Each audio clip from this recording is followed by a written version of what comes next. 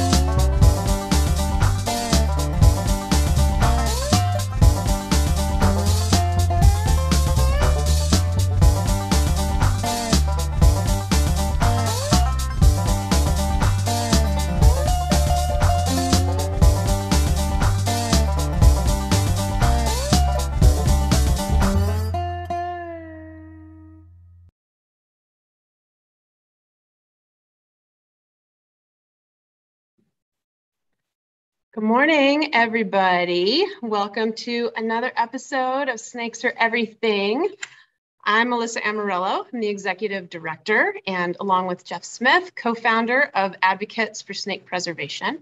For those unfamiliar with ASP, I just wanted to tell you a couple things about us. ASP is a 501c3 charity dedicated to changing how people view and treat snakes. We do this through storytelling about wild snake behavior to counter prevailing myths, and also to make snakes more familiar, just with telling stories about what they're really like. We also provide solutions for human-snake conflicts that sometimes end badly for people, but often prove fatal for snakes. And all of this work is made possible through donations, both big and small. So today, I'm super excited to introduce our guest, Gordon Burghardt. He is the Alumni Distinguished Service Professor in the Departments of Psychology and Ecology and Evolutionary Biology at the University of Tennessee. He also sits on the ASP Board of Directors. We're pretty proud of that. And honestly, Gordon has been thinking about and studying and writing about snakes and other reptile behavior and how they think, what they're capable of for so long. It would take the full hour for me to go over everything. So I'm not going to try to give a complete bio, but I do want to just say a couple highlights kind of related to this and sort of like how we first at ASP became aware of Gordon and his work. Gordon participated in the first symposium on reptile social behavior in 1976 and co-organized the second one, which was exactly 40 years later in 2016. And that was one of the first places that we presented our research on Arizona black rattlesnake social behavior, which was pretty cool. And maybe the first time we met and talked in person, Gordon, I think it might have been. And this is kind of funny. If any of you also watched our Snakes Are Everything with Harry, this is a similar story. My very first herp meeting was the 1998 International Herpetological Symposium. And one of the first talks on the first morning was by Gordon. And the title was The Private Lives of Snakes. Can they be studied? Does it matter? Should we care? So that is pretty funny that was certainly the first time I had ever heard or seen you, because I had never been to a science meeting before and was kind of just getting back into reptiles. And that was also the first time I heard about Harry. And learned about rattlesnake parental care, which is basically like why I'm here. So yeah, so this is pretty exciting, a funny little connection.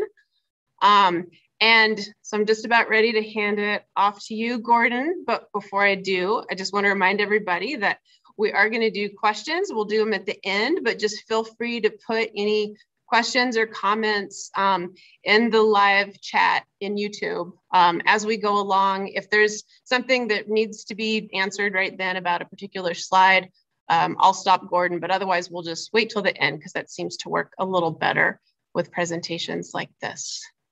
So yeah, take it away, Gordon.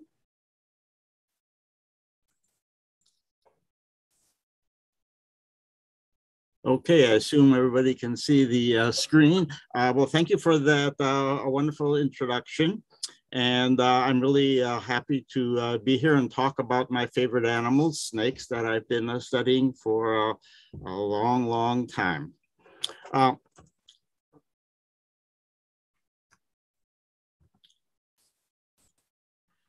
So I want to start by just mentioning all the institutions and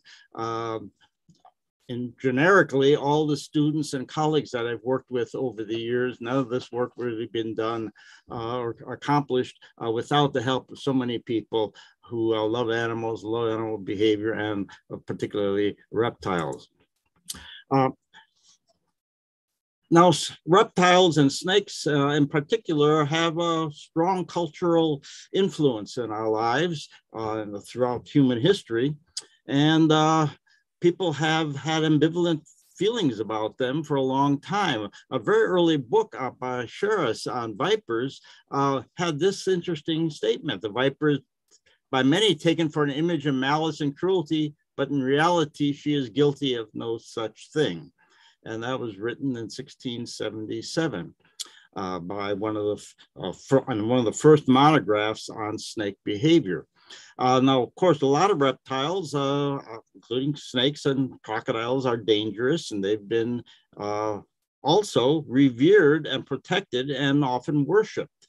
Snakes are actually the most important or most prevalent animal in religion throughout world history. So they're valued by many people, not for ecological or conservation reasons, but because of what they are. But nonetheless, we are very ambivalent about them. And I would argue that our anthropocentric biases and the potential threat to mammalian and thus human superiority, and there's a lingering attachment to this view of a great chain of being, with, of course, snakes and reptiles being way at the bottom of it among the vertebrates.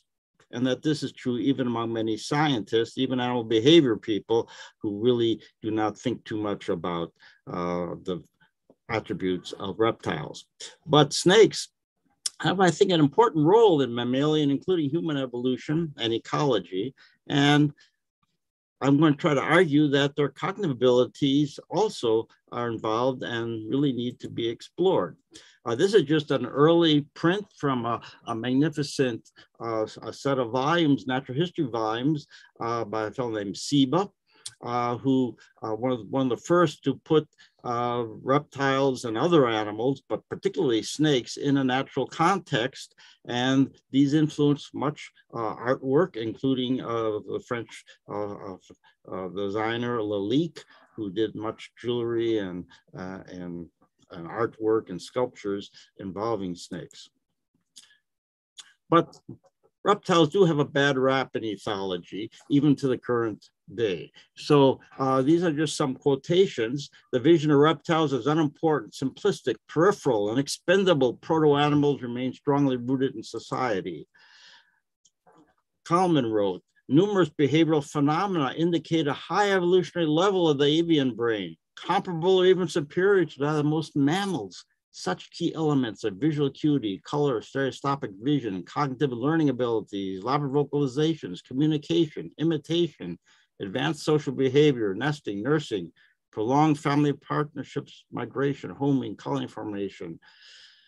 In reptiles, similar phenomena are absent or rather infrequent and less elaborate. These last one is by some really prominent comparative cognitive ethologists. Although reptile cognition should not be underestimated, nothing at the level and scope of bird cognition has been reported for this animal group so far. Let's forget about the fact that birds are reptiles too, for the moment. Part of this goes back to the discovery and the claims that dinosaurs were really much more advanced and much more bird-like than were reptiles. And this was one of the books that really got me sort of upset back in the day, The Hot-Blooded Dinosaurs. And I'll not read this quotation, but the idea is that there was evidence for social behavior and herding and so on, moving in groups among dinosaurs, but there's nothing like that in reptiles, lizards. This was along with other comments about slow, dim, sprawling reptiles. People tried to see dinosaurs as more bird-like, even mammal-like, and they had to confront unsuccessfully the fact that dinosaurs actually have pretty small brains, and we'll see how that fits in a minute. But along with the work that we were doing on reptile social behavior, in that conference that Melissa mentioned, I wrote my paper for the volume that came out of that meeting, and I had this talked about baby reptiles and newly hatched reptiles and how they did show quite a bit of sophisticated behavior, and that such evidence casts doubt on inferences about a generalized reptilian level of social organization qualitatively inferior to that found in birds and mammals. That was very gentlemanly sounding, but by the end of that paper, I wrote some things that you could probably not write in a peer-reviewed journal article today. Well, I said that studies of reptile behavior have been sadly neglected as compared to birds and mammals. Attempts to uplift our attitudes to dinosaurs are admirable, but to do so at the expense of extant reptile behavior is not only to cut off an important source of evidential support for social complexity in dinosaurs, but also to obligingly demonstrate ignorance, exaltation of ignorance, perhaps even bigotry. At best, we have been too hasty and uncritical in accepting the common wisdom.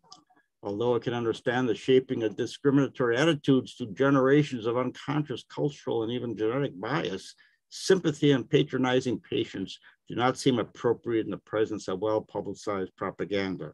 Thus, we need to be on guard against science being uncritically accepted as supporting and encouraging our deeply held prejudices. This paper is but a partial brief in behalf of a maligned and oppressed class. Class, of course, being the class Reptilia.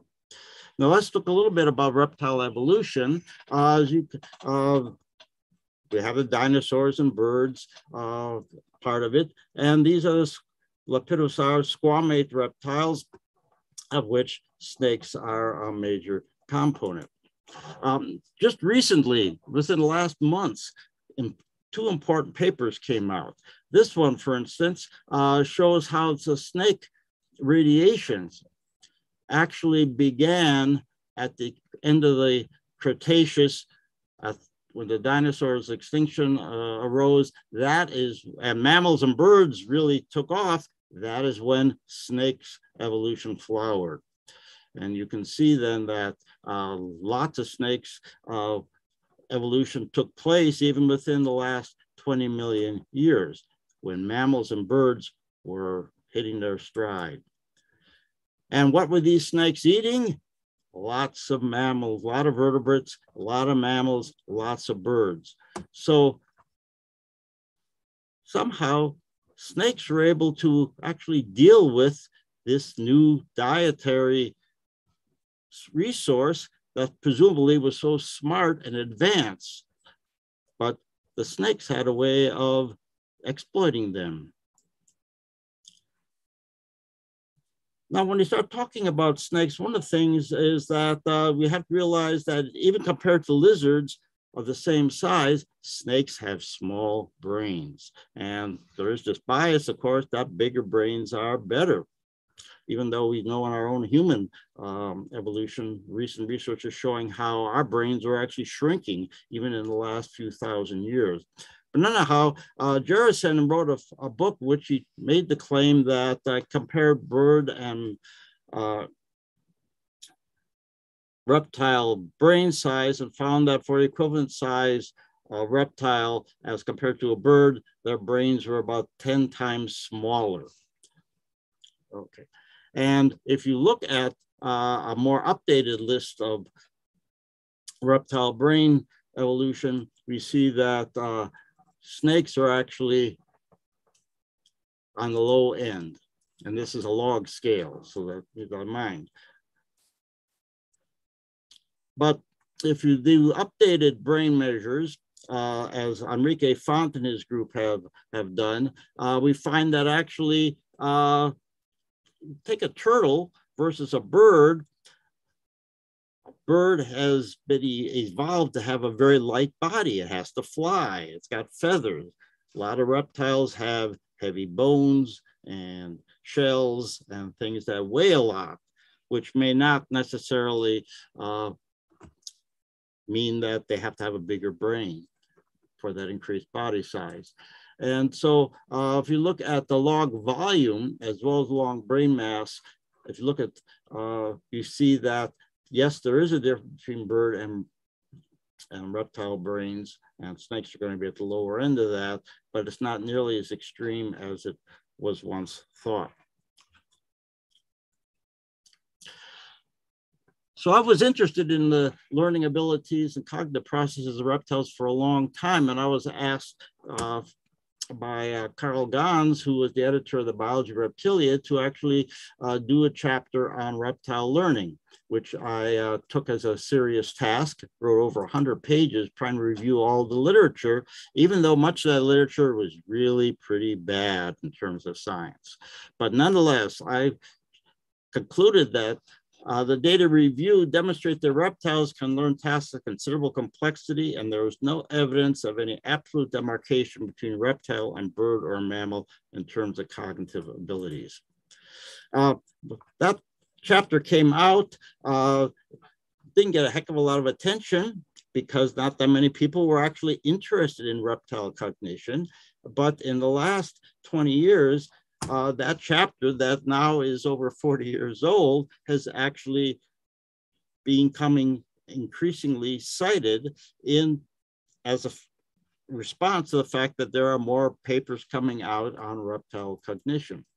I did a further review a few years ago, but actually there's a lot of literature coming out now. For instance, turtles. All these concepts and ideas have been shown in turtles and in lizards. But there's not that many studies on snakes, crocodilians, and the tuatara. Well, tuatara being a relic species that's endangered and very hard to study. Crocodiles, of course, are large, and not many laboratories can be devoted to studying their behavior. But snakes, there's been some work, but not a heck of a lot. But as I look back at our lab's research, I find considerable evidence that snakes can be thoughtful and patient animals. This is just some recent reviews of reptile learning that I want to mention. Most recently, there's a Impress, although I think online you can find it, in Behavior, a special issue on reptile cognition. There's only one paper on snakes in there, and that is the one I'm going to talk about later. We're also finding out that among reptiles, there's a lot of personality and temperament differences that are really psychologically important.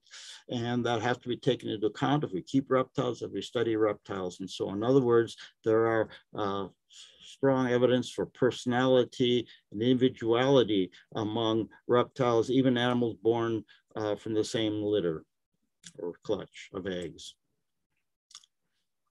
So 95% of all reptiles are lizards and snakes, but snakes have been far less studied than lizards. We do have some work on classical and operant conditioning, habituation, spatial learning, plasticity and feeding, anti-predator behavior. But I'm going to focus on several research projects, selecting some of them from my students and colleagues to show examples of the deliberateness and decision-making we find in snakes that may explain aspects of the success in dealing with these smart birds and reptile and mammals that may be very important in that success, in addition to their well-known morphological and physiological adaptations. For instance, the jaws that can swallow a large prey, and the physiology that allows them to go long periods without eating, and so on. But before we get into this, we need to deal with a couple topics, one of which is issue of anthropomorphism. When we're starting to deal with an animal that is so alien to us in terms of our own psychology, or it seems that so it's alien, to attribute it characteristics that we consider sort of advanced or cognitive may be a sin. And this is something that we were taught, many people are taught in their own behavior classes, that it's not good to attribute human characteristics to non-human entities, and that's a grievous sin. But it is also a sin, in my opinion, to unwittingly neglect the animal's perspective and Umwelt, which is an equally grievous sin. And I'm going to come back to that in a moment. Critical anthropomorphisms are what I've proposed as a way of taking our own abilities and traits as a cognitive beings with our own emotions and thoughts, and apply that along with all the scientific data we have about an animal's sensory abilities, its physiology, its ecology, its behavior, its sociality and development, and use those as a backdrop for doing good research. So it's, for instance, if you judge other species using anthropomorphic markers such as screams or facial expressions or speed of responding, this can be very uncritically anthropomorphic and a hallmark of anthropocentrism, that is viewing humans as the center of the psychological or behavioral universe. And this is especially problematic with reptiles, that we know they do not have facial expressions that we can read easily like those of a dog or a monkey. So Jesus Rivas, who gave a previous talk in this series, and one of my favorite students, coined the term crotalomorphism. How would the world be viewed through a rattlesnake? How would a rattlesnake view a human versus how we view rattlesnakes? And the idea was that we can use this is a quote from the paper, we can use critical anthropomorphism and trying to wear the animal's shoes. We can overcome part of our natural bias and attain a more legitimate understanding of the life of other species. We encourage other researchers to put themselves in the position of their study animals, not only as a novel complementary approach to the work, but as a required step in conducting good science. That's a pretty strong claim. So I'll go back to some of my early work got me involved in snake research and thinking about the Umwelt of snakes, is that I discovered early on that baby snakes, even though they've never eaten anything in their life, if you give them, present them with a cotton swab that's been rubbed, for instance, on an earthworm, and this is a garter snake, they will approach that, tongue flick at it, and attack it, even though it doesn't look anything like a worm. So what is going on? Well, we studied this a great deal, and we know that these animals are set at birth to identify prey items that would be part of their natural diet. And there's heritability to those responses. There are developmental changes. Diets can change as the animals mature, but we know that experience can have an effect too. And so if you feed an animal one prey over another, it may develop a preference for that. But we went even further. This just shows, by the way, the vomeronasal system, which is where the tongue brings in chemicals that identifies by flicking at objects, and they go into the mouth where there's a vomeronasal organ, and this proceeds to the accessory olfactory bulb. Okay, this is just a MRI of a garter snake brain. Different species of garter snakes, in this case, water snakes, respond differently to the same prey items. So a banded water snake will respond to frog and minnow extracts, which are what it normally eats, but not to those from crayfish. On the other hand, two crayfish specializing snakes at birth, queen snakes and Graham's water snakes, respond to crayfish, and particularly they can discriminate hard-shelled crayfish from the soft-shelled crayfish that they prefer to eat over the hard-shelled ones. And now all these animals are not natrix anymore, they're Neurodia. This paper was done a long, long time ago. And the two crayfish snakes have been moved to a different genus, Regina. But we showed that one trial learning is very important. Back in the late 60s, early 70s, there was Garcia and others found that animals could be conditioned to avoid food, even though it didn't just taste bad, but it made them sick. But they didn't become sick until a long time after they actually experienced the food. And this would be particularly a way of developing aversions to toxic items. And so we came up with an experiment in which we took garter snakes, and we had 4 animals here. These were adults now, not babies, but they were accustomed to feeding on fish. And that's what they were diet. And so you could tell when you gave them 6 different fish on one day, they responded to them within seconds. Okay. And then we did them again 4 days later. They always responded. Then we gave these animals earthworms, which was relatively novel to these particular animals, but they also loved the earthworms and ate them very quickly. Then we either gave some animals, injected them with saline. Other animals rejected with lithium chloride, which will make animals sick eventually. And right before we fed them the worms. And you could see that 4 days later, when their next meal would come, they really avoided those earthworms. Those animals that were fed the saline had no aversion to them. And we went on and showed that that effect would last some time. I don't want to go into any more detail to show you, but just to show you that one trial learning, one bad experience with a food item, just as it can with humans, can make you off that food for a long time. Here's another example of anti-predator behavior. Many people are familiar with the hog-nosed snake, which if you disturb it, you find one in the field, it'll start writhing around, as you can see here in these pictures, and eventually turn upside down, stick out its tongue, and play dead. It stays that way for a while. It stops breathing. It may defecate. Blood may come out of its mouth.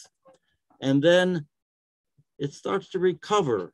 The head may come up. The animal starts looking around and then moves off.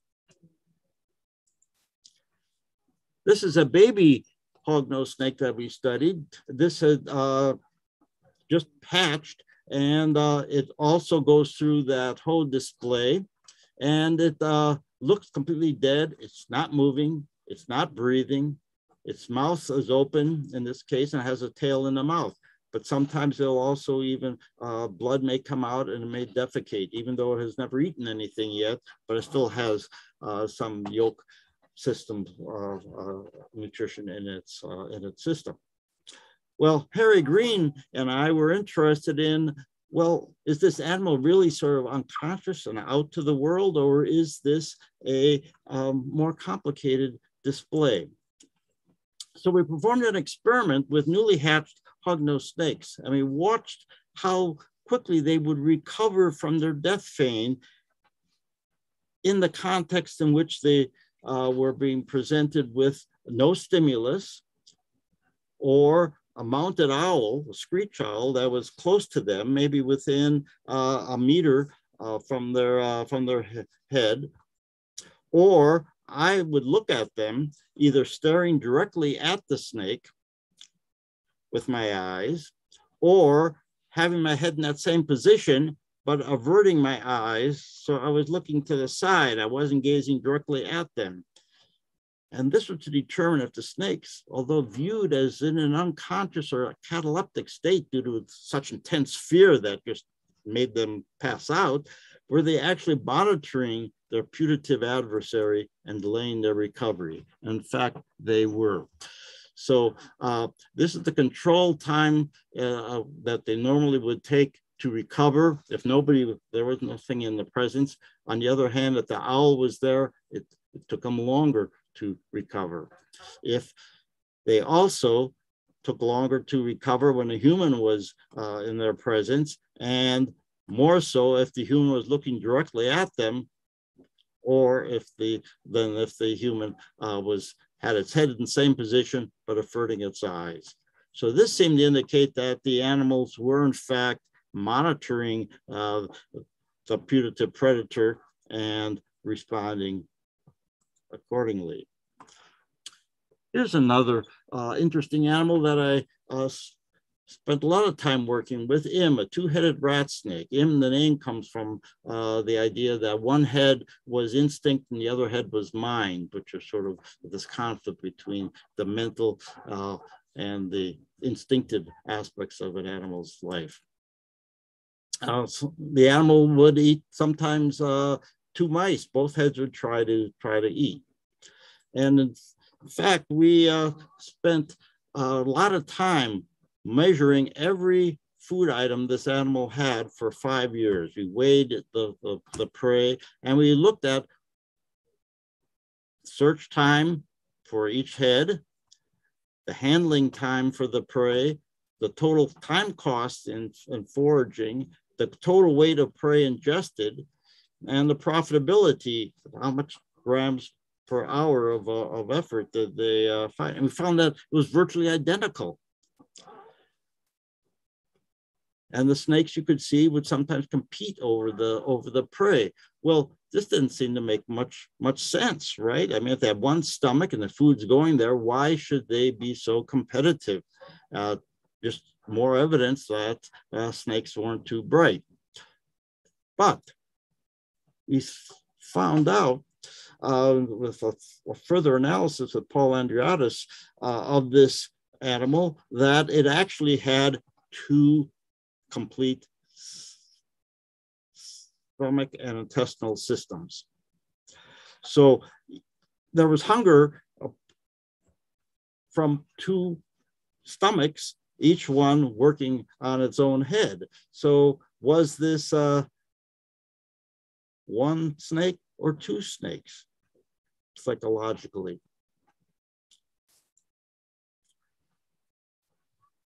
There's another example of snakes, of luring. We know that many reptiles can use lures. They can use tail lures. This is alligator snapping turtle with its tongue that can be used as a lure. And there's one interesting colubrid snake, mangrove water snake. It's one of the few snakes in the US to inhabit a saltwater environment, the brackish water saltwater. It's limited to it's linked to the red mangrove found along the Atlantic Gulf Coast. And fishes are the only known component of their diet. They do not seem to eat anything else but fish. So look at this. This is a typical exploratory tongue flick seen in snakes as they're negotiating their environment.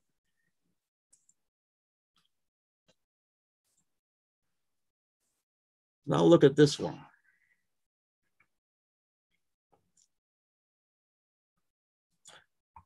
A much longer and more interesting tongue flick. And those tongue flicks, which you'll find could be a lure, in fact, generally are much longer than a normal tongue flick.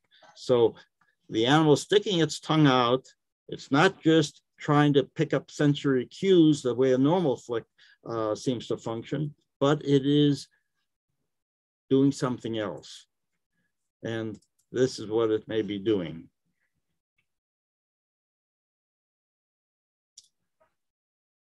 So it's deploying this particular snake fishing lure.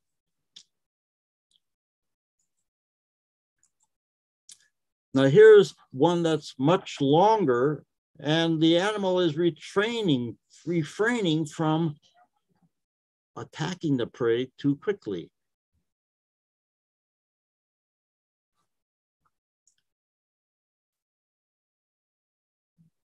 That time it wasn't too successful.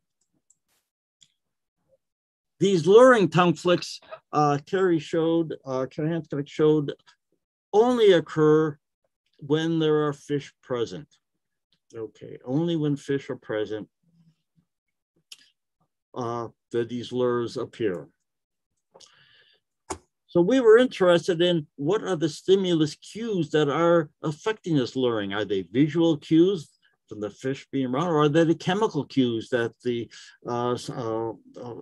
fish are emanating from their bodies, that the snakes, we know snakes are really attuned to chemical cues. So taking the Umwelt view of looking at things from the snake's point of view, he developed this Aquarius situation where we could film the snakes from overhead and from the side. This is the snake's view of a video of little swimming fish. But of course, they were not in the water, smelling, giving the chemical cues in the water now.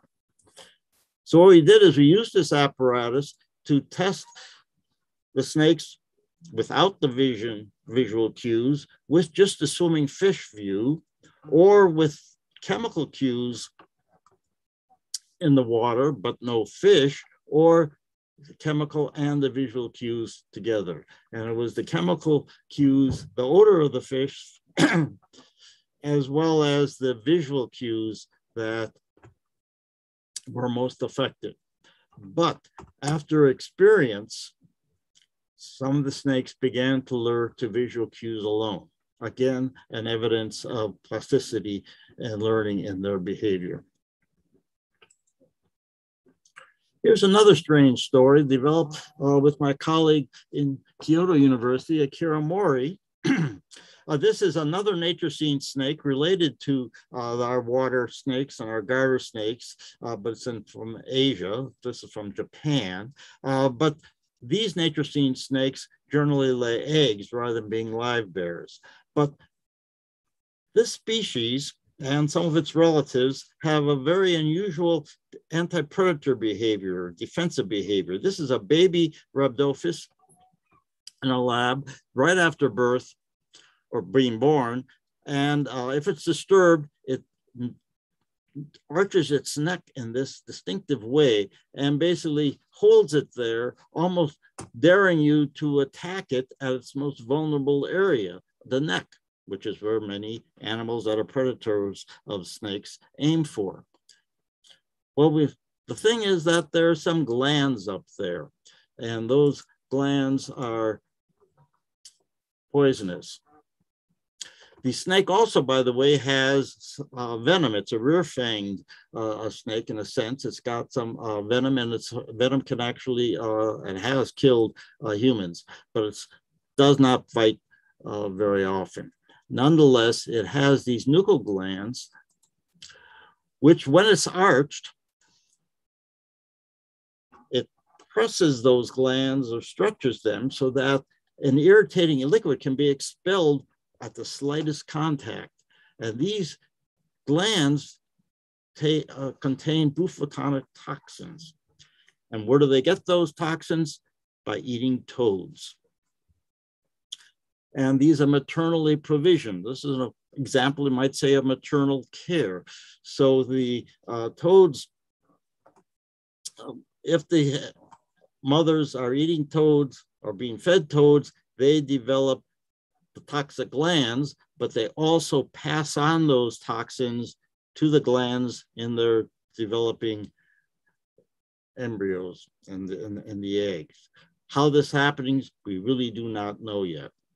But we do know that if Rhabdophis are from Islands that don't have any toads, they just eat frogs. These are amphibian specialist species. They don't do those same behaviors at the same frequency. They do the typical snake thing, a gartersnake thing, a water snake, of fleeing rather than staying put and going in through these defensive displays, which, since they haven't been eating toads, they're not going to be effective as a defense. But if you take these animals from the toad-free islands, the hatchlings, and feed them toads, all of a sudden they start to begin performing the toxin-related behaviors more frequently than others. So do these snakes know? Can they learn how toxic they are from the diet that they are eating? Another side here is that the mothers, if given a choice, if you're a gravid snake, a gravid female, and you're given a choice between following trails and eating toads or eating frogs, they will focus on eating toads. However, male snakes and non-gravid females don't prefer to eat the toads. Only the pregnant females seem to really, gravid females really focus on eating toads, which may be then a way of them provisioning their offspring with the defensive toxins that they could use for their own survival. So I'm going to finish up with one example of our latest work, trying to make the case that maybe snakes have more in common with primate behavior, our own behavior, than we may be willing to accept. And I'm going to start by talking about this famous self-recognition test, the mirror mark test, that was developed by Gordon Gallup and his colleagues over 40 years ago, and is considered sort of the gold standard in trying to determine which species are self-aware or self-conscious, view themselves as a separate entity from the world. And the point of these studies is that if you take a chimp and you put a little spot on its face that it can see in a mirror, and it will try to remove that spot. But if you put a mark that it can't see, but you go through the same procedure, the animal ignores it. Most animals, when they see a mirror image, they do not view it as seeing themselves. They view it as seeing another individual, and they may display to it. They may try to attack it. They may do a variety of different things with it, but they don't seem to recognize that, hey, this is me. Of course, infants will, human kids will develop this behavior. It may take them a few years to do that. There have been claims that dolphins can show this behavior, elephants. The problem is, of course, that when you start looking at other species, you know, a dolphin doesn't pick at itself. So you have to come up with some imaginative ways of getting an equivalent type of mark test. Recently, a paper has come out showing that horses can also may pass this test. Gallup and his colleagues most recently, for the last couple of years, have evaluated these articles, all the research on the mark test, the visual mark test, and claim that they all have flaws except their own work and are those of people with apes, in other words, orangutans and chimps. And gorillas can pass the mark test, but they think that there are fatal flaws in all the other experiments. This is controversial because many of the people doing those experiments are not necessarily accepting those critiques, but they may be going back and doing better studies. But my situation is, or what I'm interested in, is that this mirror self-recognition, which is considered a gold standard, using that mark test, is biased towards visual animals. And snakes and other species are more focused on olfactory or chemical cues. And recently, studies, dogs have become very popular in animal behavior research, comparative cognition research. And there are some papers listed here that have found that, hey, we can find self-consciousness in dogs. The olfactory mirror test, smelling themselves. Just this year, a paper came out on gray wolf may show sign of self-awareness with the sniff test of self-recognition. But what about snakes? There actually is literature out there that none of these people studying mammals have even bothered to look at. So there is some body of data out there arguing that there may be self-recognition of a chemical basis going on in reptiles, squamate reptiles. And the first really work on this, I credit David Chazar, who discovered that when they took snakes out of a cage and to clean the cage and then put the animal back in a spanking new cage, cleaned, the animals would often immediately begin to move around that, defecate. And the argument was that this clean cage was stressful to the animal. It wanted one that smelled like it was used to. And that this was a way of making the environment more familiar to them, more comfortable to them. And so he did a number of experiments and even claimed back in '91 that a chemical sense of self in timber and prairie rattlesnakes. He reviewed much of this work in a really nice chapter in the Health and Welfare of Captive Reptiles book, came out in '95. And other people did some similar types of things with lizards. And particularly Albert's pheromonal self-recognition is, I think, an overlooked masterpiece. Generally, we find less tongue-flicking exploration with their own stimuli and more to clean conspecific stimuli, but this pattern is variable.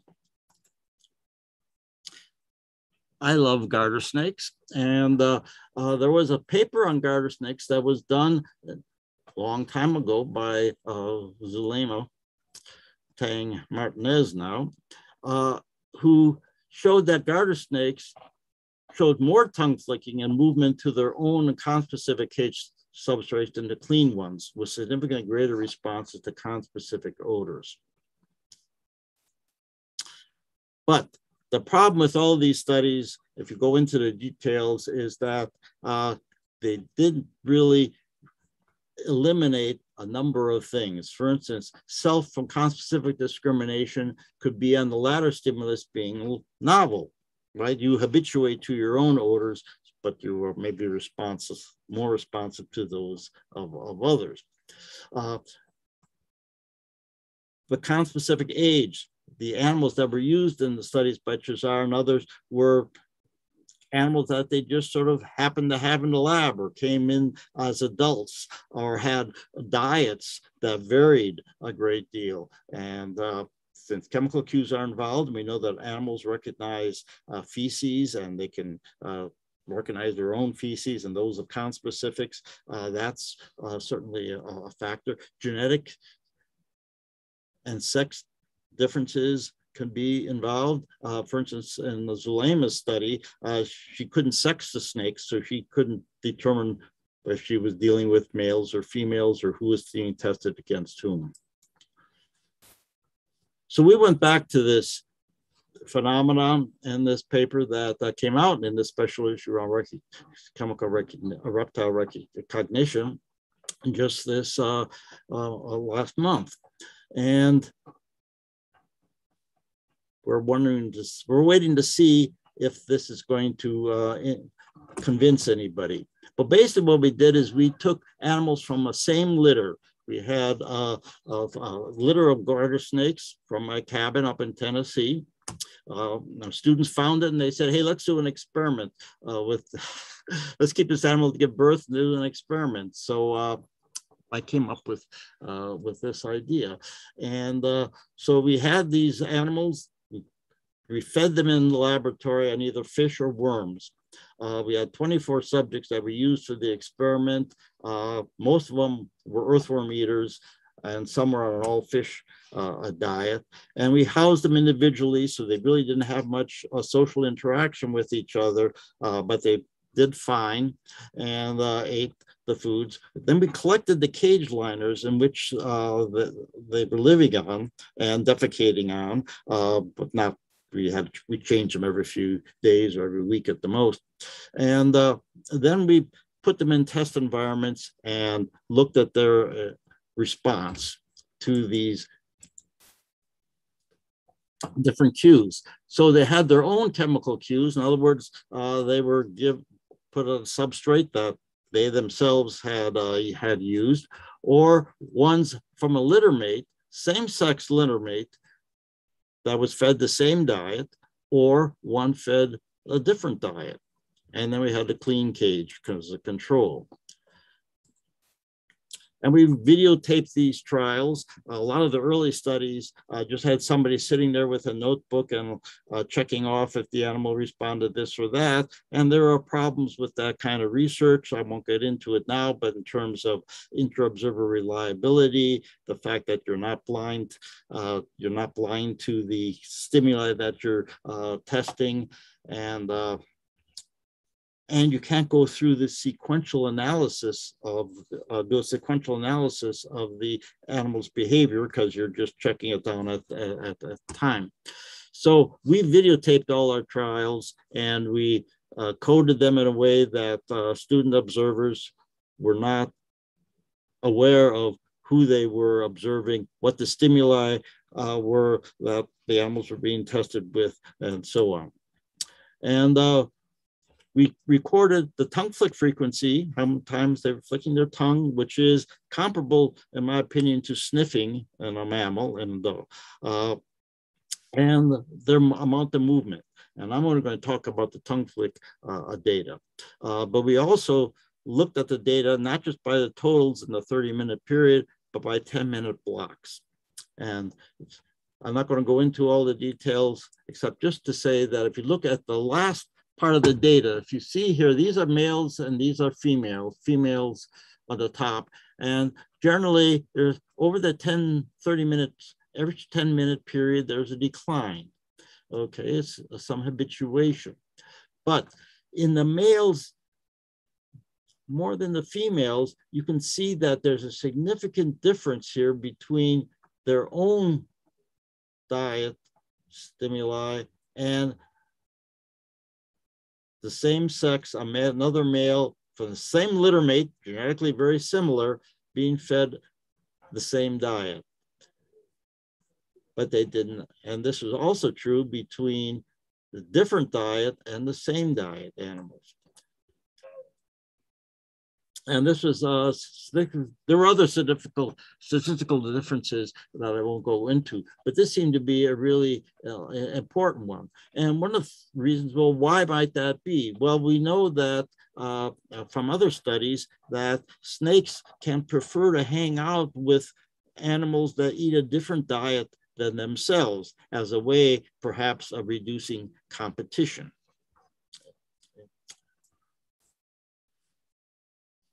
So in this study, genetic relationships was a factor that was controlled, sex was controlled, age and diet was controlled, and it does seem that snakes can discriminate their own chemical deposits, which would be like a mirror. So they are having a mirror recognition, we're claiming, to that, hey, this is my chemicals, maybe not as compared with this is my face as viewed in a mirror versus somebody else's.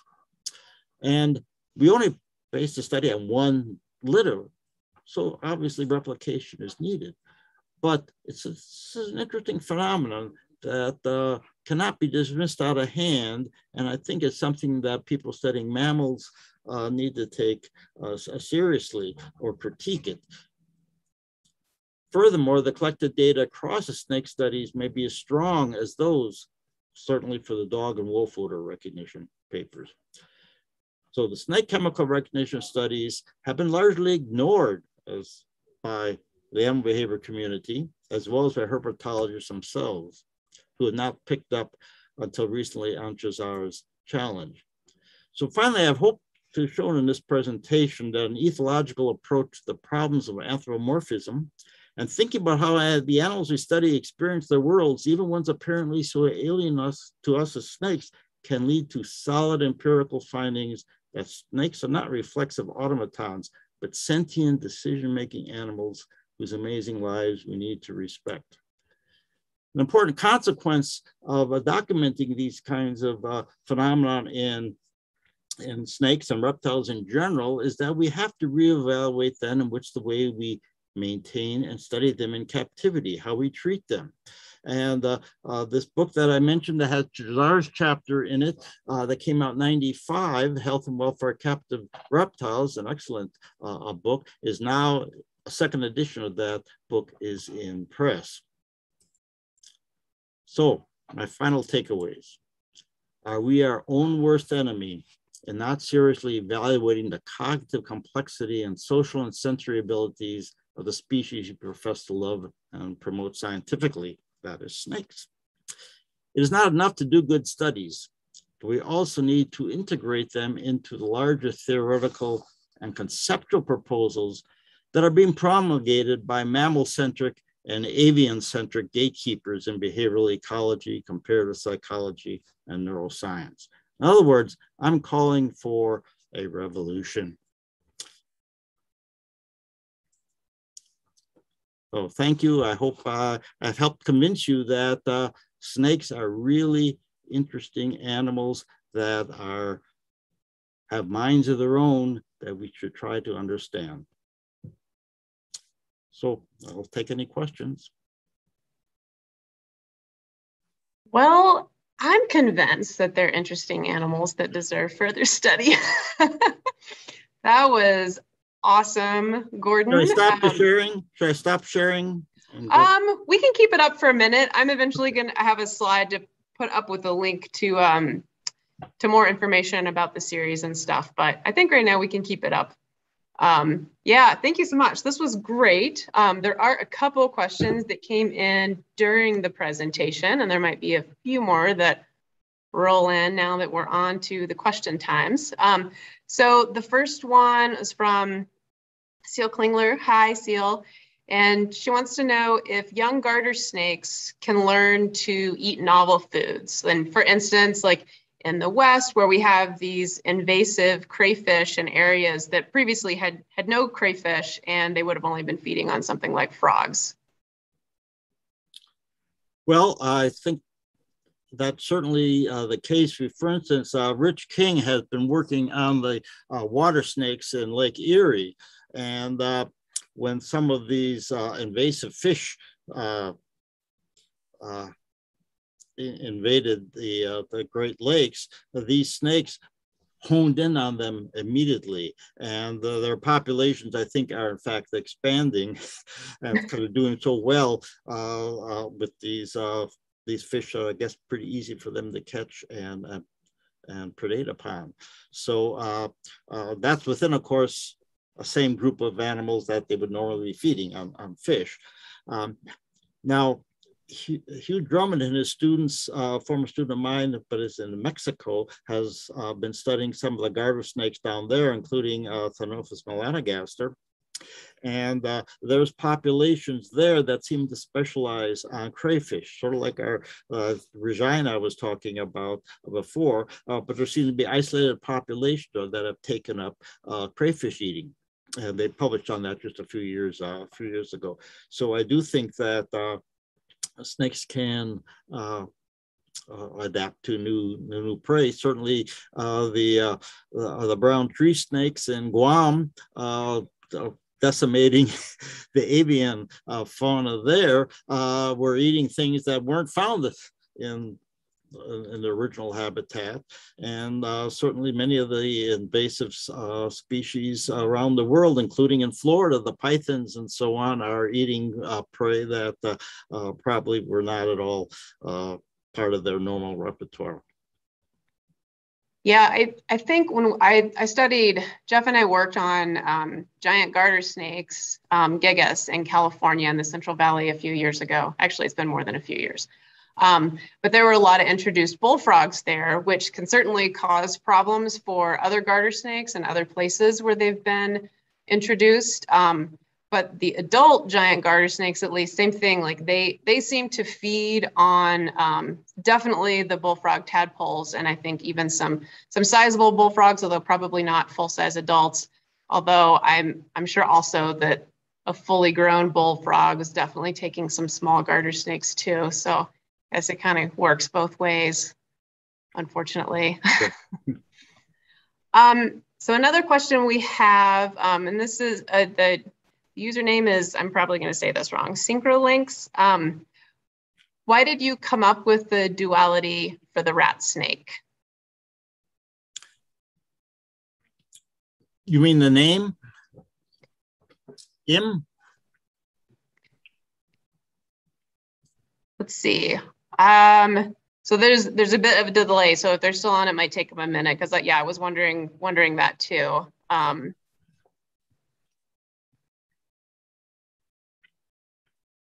I would assume the name, because that did seem to be a dual thing, with one of the heads being the instinct and one of them being the more thinking head. Well, that was just the name I gave it when he first found the snake. The snake was found by a student here at UT out in Oak Ridge. His father worked there at the Oak Ridge labs, I guess, and if they found the snake, so there was always the idea, hey, the radiation, maybe, but two-headed snakes are fairly common. I have three of them in little bottles on my desk right here. So they do pop up fairly frequently. But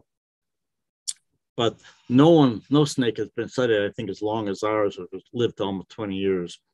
Yeah, wow. When we got the snake and I started seeing how it, was conflicted over eating prey, and one of the heads seemed to be more active in determining what direction they went to.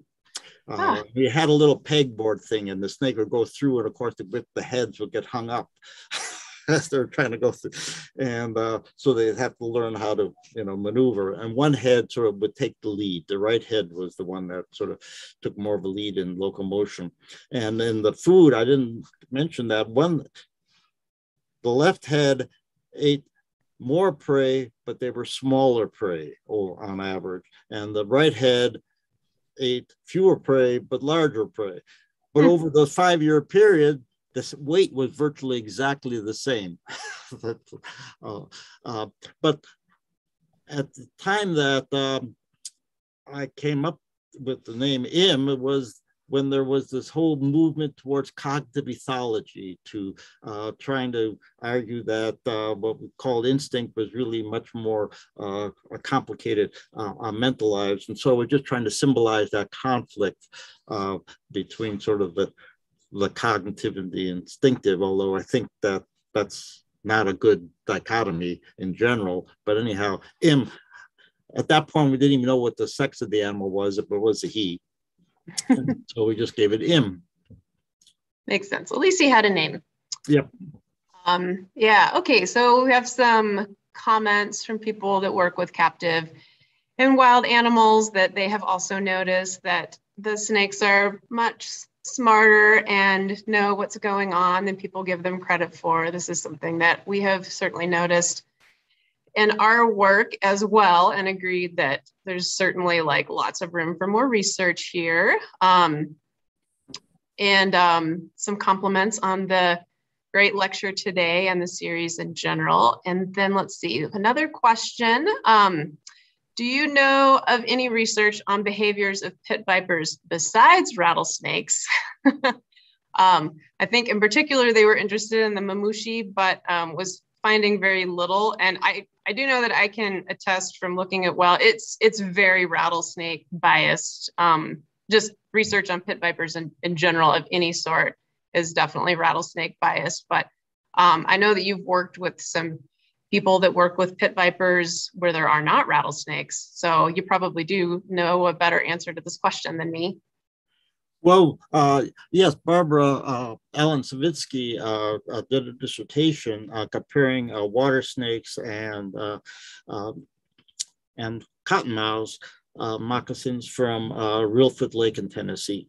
And I had another, Paul Andreadis, spent lots of time in swamps in West Tennessee at night, tracking and filming cottonmouths would come out at night, and has some amazing footage of them striking like a cotton rat, and then the rat jumps and goes to the water and swims around, then comes out at another way, and the snake patiently, deliberately locating this and finding it. And so I think we have to realize snakes don't necessarily respond as, except when they strike, in a mammal type of way, but they have patience and they get the job done. And we just have to sort of, again, put ourselves in the framework in which they operate. Yeah, indeed. Trying to out-patient a snake, we always say when we're out in the field working with them, is just, you're going to lose every time. They are the best at that. So I think that about wraps it up for the questions I saw. And we're a little over an hour at this point. So I think we'll start wrapping things up, but we'll continue monitoring the comments, and I'll make sure that Gordon sees any additional questions that come in once the live event is over. And yeah. Gordon, I want to thank you so much for doing this today. It was really interesting. I learned a lot. I think other people must have as well. And also thanks to everyone who tuned in and our supporters who make things like this possible. And then I'm going to I'm going to share some information. So if anyone wants to catch up with us after we're over, I put a link to Gordon's book, which I failed to mention in the introduction, The Social Behavior of Reptiles. This is awesome. Kind of like a lot of the things that people are, oh, reptiles aren't capable of this and aren't capable of that, is covered in this book. It's really, really good. There's a link to where you can find out about that, as well as some other interviews Gordon has done on topics related to this. And yeah, thanks again, everybody, for tuning in. Snakes have a lot to teach us still. So I hope you'll join us next time on Snakes Are Everything. Take care, and thank you for all you do for snakes every day. Goodbye, everybody. Bye.